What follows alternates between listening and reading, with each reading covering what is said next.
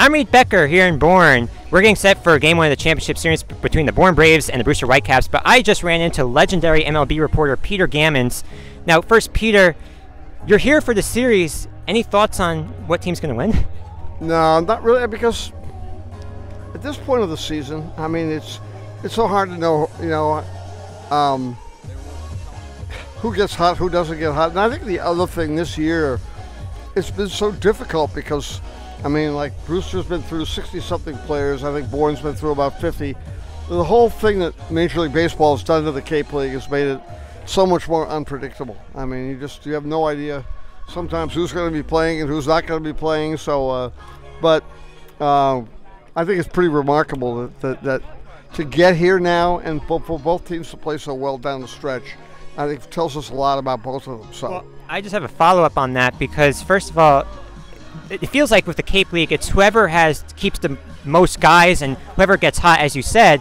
But also, I mean, you mentioned Major League Baseball. I mean, we talked about, obviously, there's the draft that takes place, which might take some players away. But also, how do you feel about the Team USA then? Because that also takes some guys away, no? Well, they take far more players than they're going to use, which is an insult to the players. I think it's an insult to scouts because if they're not playing games and just going to watch them work out, that's not how baseball's played. And secondly, they have no regard for, if you really want to see players develop, see them playing games. Isn't that what they're doing here? That's what they're doing here. Yeah. But, the way they take guys away, and it's I think there's just a lot of, like, when they had that thing in San Diego where they had all the showcase type of things, they're having long jumps and standing jumps. I mean, that has nothing to do with baseball. I mean, Cam Collier was at Catuit, and his father played in big leagues. He was a first-round pick. They said to me, why would they want to watch me play baseball games rather than do things that are on the NFL Combine? I said, because their idea of judging athletes isn't by the game they play, it's by what they do on the NFL Combine, where those individual skills play and they don't play in baseball. So if you could speak to Rob Manfred right now, what would you tell him then? Come to a Cape League game. See a couple of them. Come back. If you're coming back from Nantucket or wherever you're staying, go to games in about 3 or 4 places. But other than one guy in the commissioner's office, and Theo Epstein, who occasionally works in there, I don't think anybody in the commissioner's office has ever been to a game in the Cape. Is it because of the tradition? Because you're saying they're just looking at it with what skills can they do by jumping, and that's not baseball, you're saying. Is it then you just don't get the tradition of the Cape League? No, I think that is playing highly competitive games. I mean, guys, you see a lot of people come to this league, and they have no idea how good they are. And they come here, and all of a sudden, I'm actually in Falmouth in '97. Mark Moeller goes out there, and I stop on the way home, see him pitch. It was his second start, and Mark, I think he pitched 30 innings at Michigan State in his sophomore year. Freshman, he was ineligible. He led the Big Ten in hitting as a first baseman, center fielder, and that night he threw, I think, a one-hitter and was unbelievable. And he then ended up as the best pitcher in the league, and was the second pick in the draft, and had a great career, started an all-star game. But sometimes when you're playing against really good competition, it brings it out of you. You end up playing a lot better, and I think even though coach at hitting coach at Maryland, and who was very close to the guy that runs the whole hitting program for the Dodgers, knew Matt Shaw very well. A lot of people, he doesn't run like such and such, or he's just a baseball player and really good. When he's going to be a really good major league player. They're saying that about him already? That he doesn't play like this or play like that? I hear that, but I don't care. I mean, like, is that because of analytics? Baseball America had it listed as the 80th best prospect for next year. Well, wrong. That's okay. I mean, they sometimes take tools, guys. I'm trying to remember the name of the guy. I think the White Sox took him in the draft, and when he went up to the stage in New Jersey at the MLB set at the draft, he did, did a complete flip, and I was, oh, this guy's going to be great. Well, I think he hit 156 in the big leagues. Now, he hit about 220 in AAA, and is now out of baseball. Well, now you've been here around Cape Cod. It feels like forever now. But who has been the best, I guess, pitcher or player overall that you've seen in Cape Cod?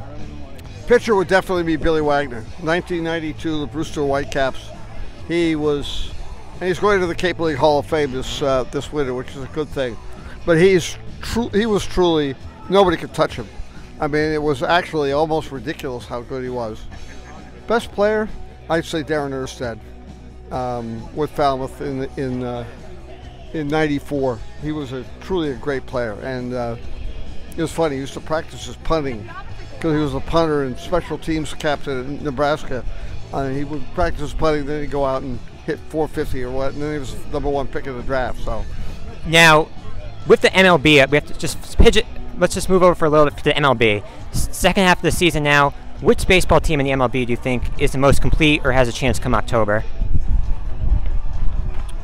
I think the best team right now is Houston. As we've seen in the last month, the problems the Yankees have in terms of their starting pitching, but much more important, that they're one of the worst base running teams. I think they're 28th in base running. It feels like earlier this season, though, they improved it.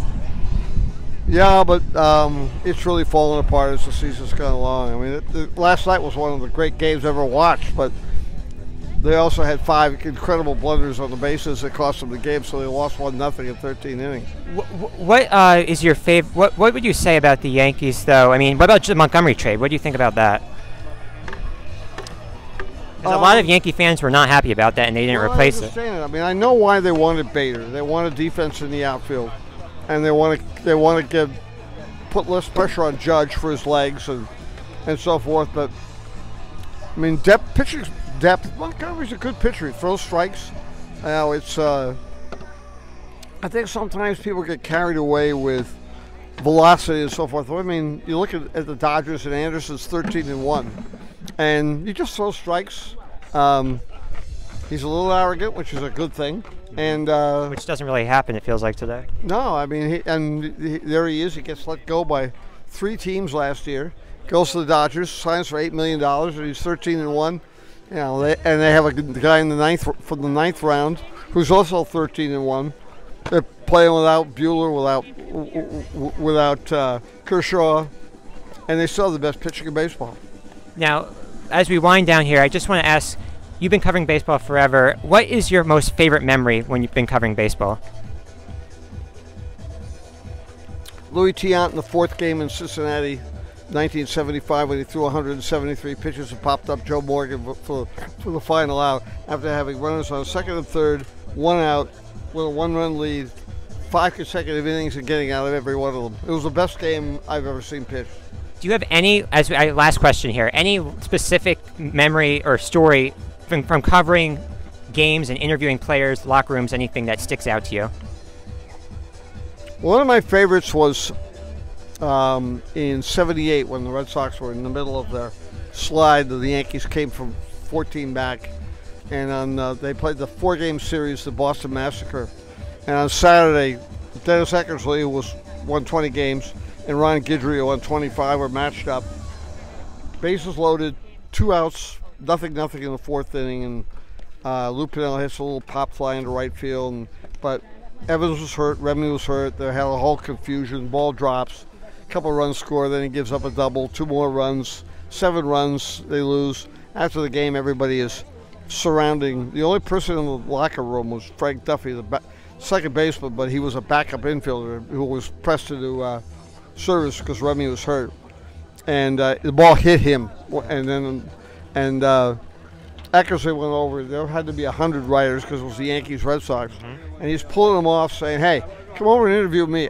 I have the L. I hung the 3-2 slider to Bucky Dent. I did, and it was one of the great teammate things. And for about, I'd say 10 years, Frank Duffy used to send me a note on Christmas Day every year, just reminding that's one of the greatest things a teammate's ever done. And I did spent 13 years flying into Cleveland every winter and working in their rookie development program, and I told that story every year, and the young players never stop marveling at that.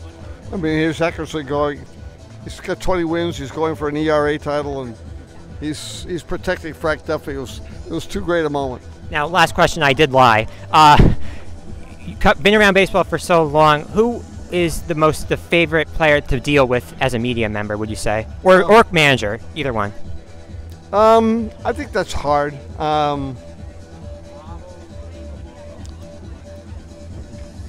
It would be either Dustin Pedroia or George Brett. Any manager? Um, And how come, I guess?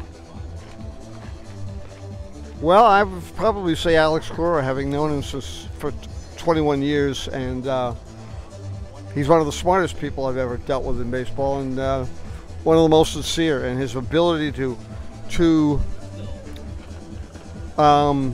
understand and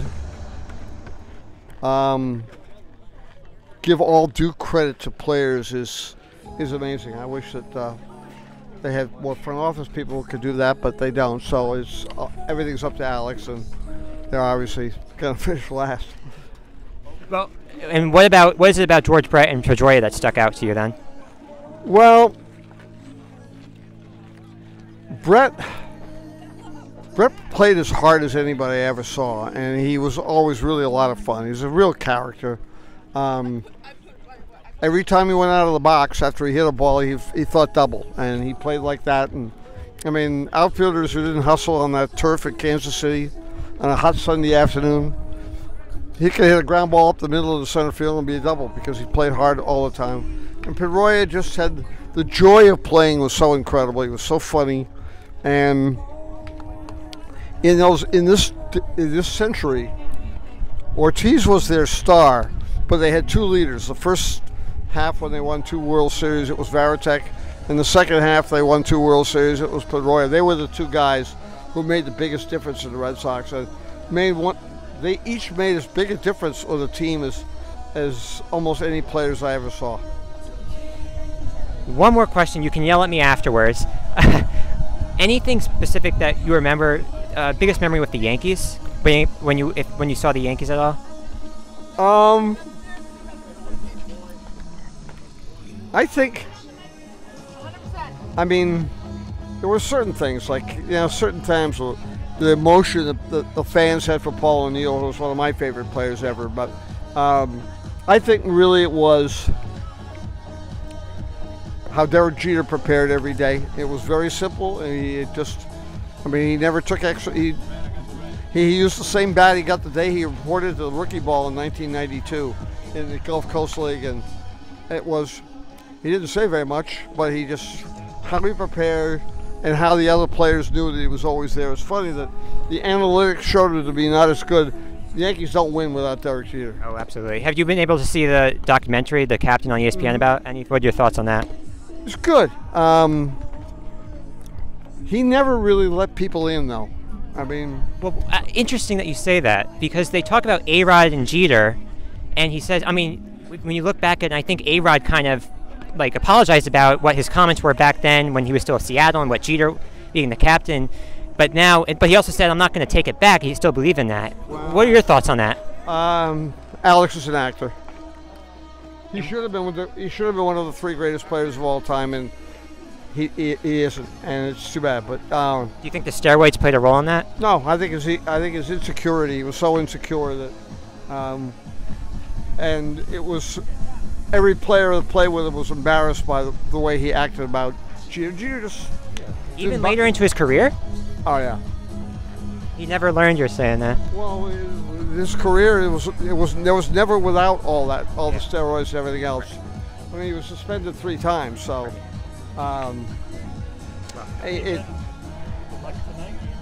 it's all about Alex. It's not about the respect. And he loved the game, but the ego was kind of sad. Well, Peter, I appreciate it so much. You're the best. That's legendary MLB reporter Peter Gammons. I'm Reed Becker here in Bourne at the Cape Cod Baseball League. Thanks.